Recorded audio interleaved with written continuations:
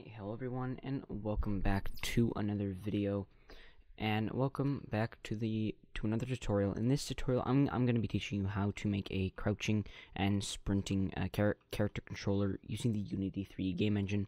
So to get started, if you watched the previous video, you will already be at this point, but we are going to be using the movement project that we made in the last tutorial. If you don't have that, go watch the other video, make it yourself, or there will be a GitHub link to that project in the video description. But with all that out of the way, let's get right into the actual game development. So the first thing you want to do is you want to open up your movement script in Visual Studio. Let that boot up real quick. Alright, and now that we have our movement script loaded up here, what we are going to do is we're going to make the sprinting first. So you want to make two new variables under your current vel_y variable. You want to do public bool is sprinting. Do not open the Windows menu. We're just going to set that to false for now, and then public float sprinting multiplier. And this will be the amount of speed increase that we multiply our speed when we are jumping. So next thing you want to do after making those two variables, you want to scroll down to the bottom of your script, and you want to check if the player is holding down the shift key. So we are going to do that after the jumping.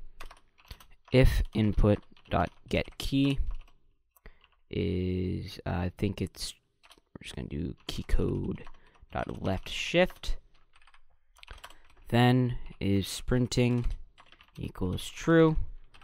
And if we are not holding down said key, we're just going to do is sprinting equals false, like so. And what we're going to do now is that we're then going to do if is sprinting is I can't spell is sprinting is equal to true, then movement times equals sprint multiplier. And make sure you sprint is sprinting correctly. So you should get something that looks like this. After the movement line, you get if is sprinting is equal to true, movement times equals sprinting multiplier. And that will make our character move however many times faster we set the sprinting multiplier is whenever we sprint. So that's pretty cool. We can go into Unity here and test it. So let the script recompile. Go. We're going to go under our player object, go into the inspector, and we are going to go to movement script, and we're just going to set the sprinting multiplier to 2 for now, so we should move double as fast whenever we hold down the left shift key. You see we can move normally, and you can see that we speed up whenever we hold down the shift key. Now I can make this even faster. If I set the sprinting multiplier to 5, you will see that I move 5 times as fast anytime I hold down the left shift key. So that is pretty cool, and it works quite well. Alright, so next thing we need to add is the crouching part, and that will be quite easy. So in our movement script, we already have the camera controller value. So what we need to just do is add one more variable, and it's going to be public float crouching height.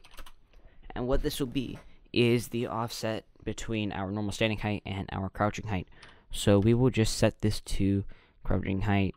I'm just going to do 1.25, and then what we can do here is make sure to add a semicolon. We're going to scroll down into our update function, and if we are crouching, then controller.height equals crouching height, and then if we are not crouching, we're going to public float standing height.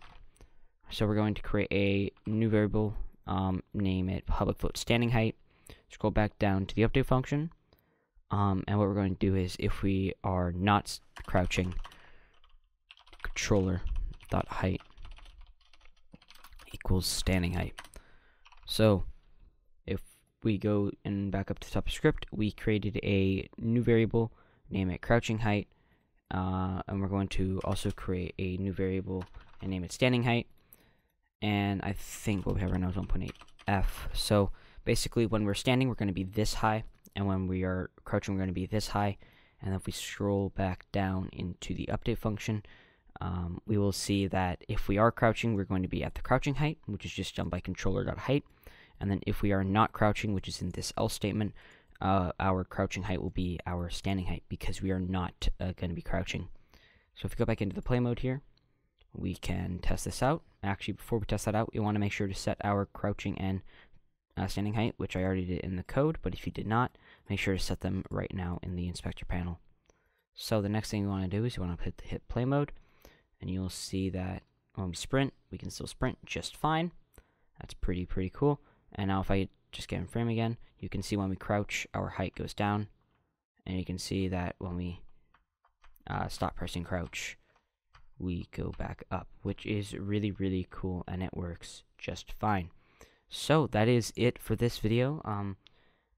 And yeah, hope this helped you. Hope you guys enjoyed it. If you did, make sure to like, comment, and subscribe. If you have any other tutorial ideas, make sure to comment them down below. I would love to know what you guys would want me to make. But as always, I'll see you guys in the next video. Goodbye.